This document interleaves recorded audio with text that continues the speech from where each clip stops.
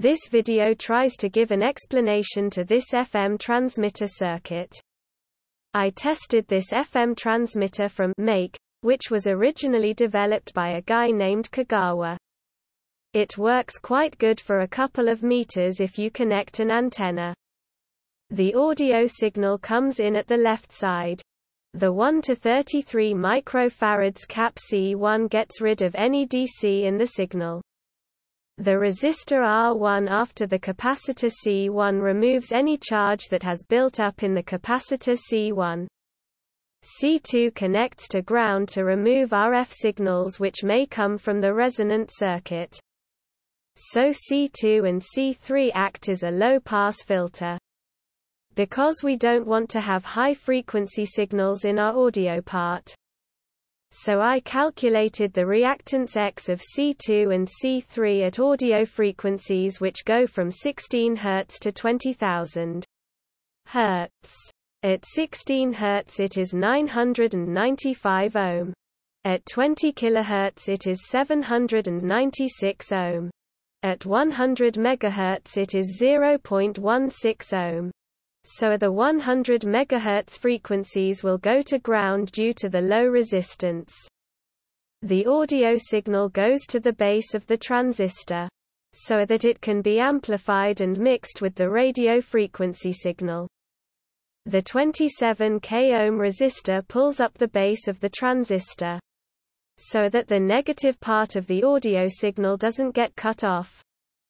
Otherwise the negative part of the sine wave would get cut off because the transistor would not amplify it.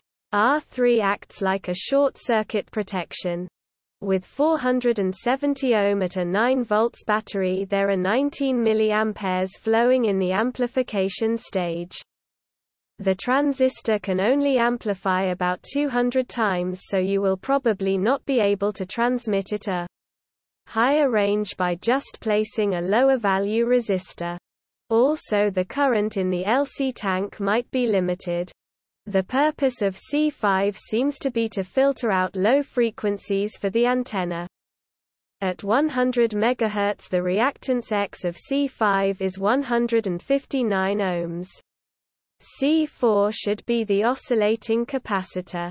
Because L1 and C4 are connected in series, and L1 gets positive voltage from one side and C4 goes to ground on the other side.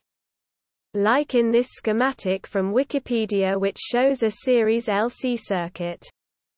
The transistor mixes the audio sine wave with the LC tank sine wave.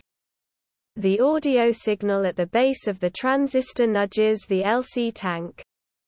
It pushes new energy into the oscillation every time the audio sine wave is at the top.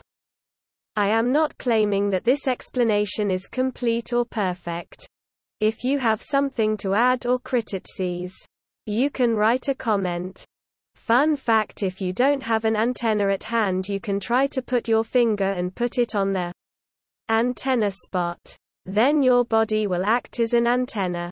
And if you want to have a more stable signal that does not change in frequency over time, you should use a voltage regulator or a power supply unit instead of just using a 9-volt battery.